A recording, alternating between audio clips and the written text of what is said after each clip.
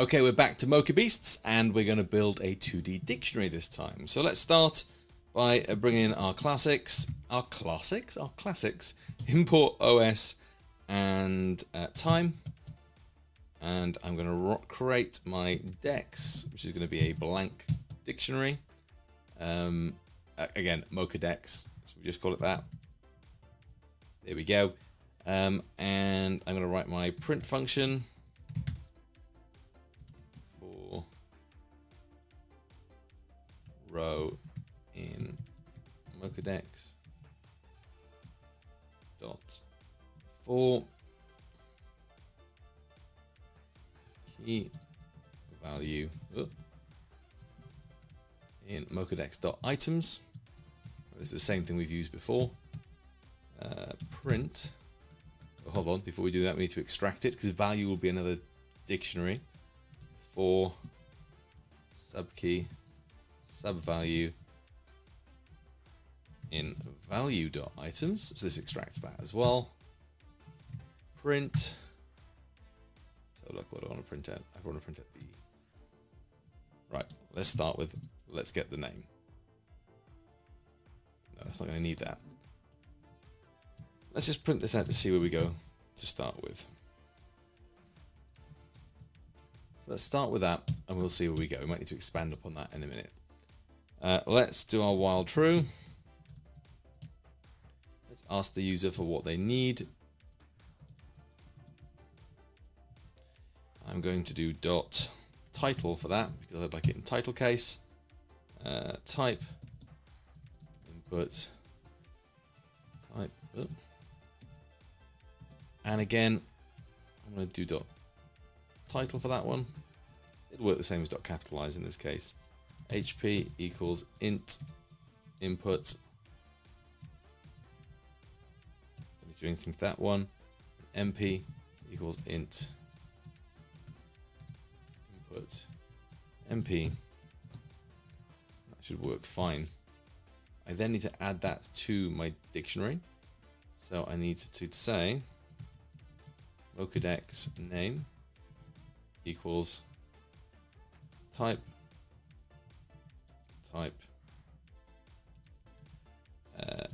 HP MP is the MP. So that constructs the dictionary. And then I'm going to print out, well, I want a bunch of those. Maybe just another blank line. And then pretty print. So let's see what we get from the pretty print, because I think I need to go in and extract that secondary key. So let's bring in pane toad, water type, and -3 MP. Oh, it extracted it all quite well there. So what I can actually do is pull in the values and I can print. How did I want it? Let's have a look. So I wanted headings. Okay, so let's just do that first of all. Let's print out the heading.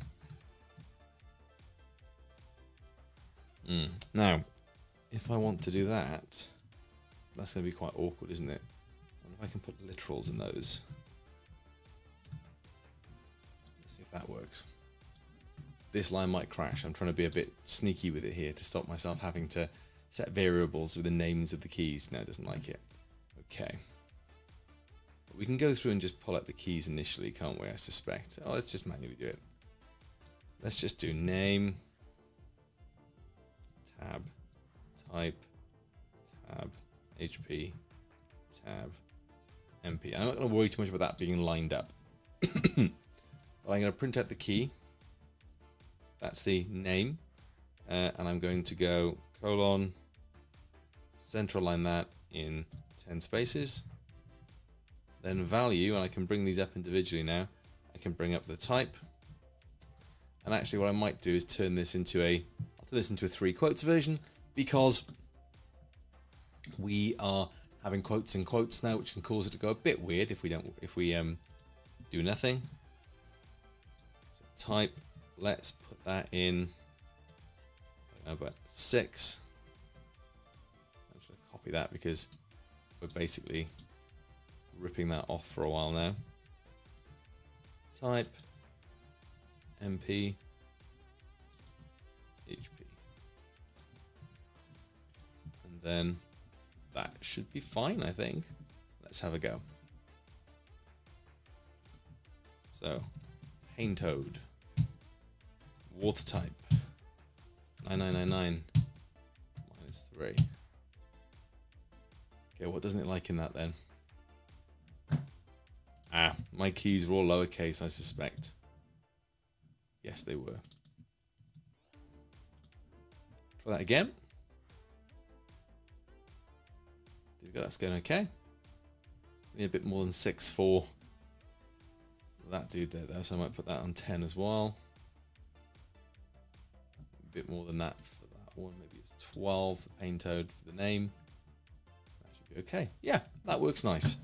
Very simple program there. There's not a massive amount going on with manipulation of the dictionary, but you can see how easy it is to extract a second level dictionary from a 2D dictionary with very, very little fuss.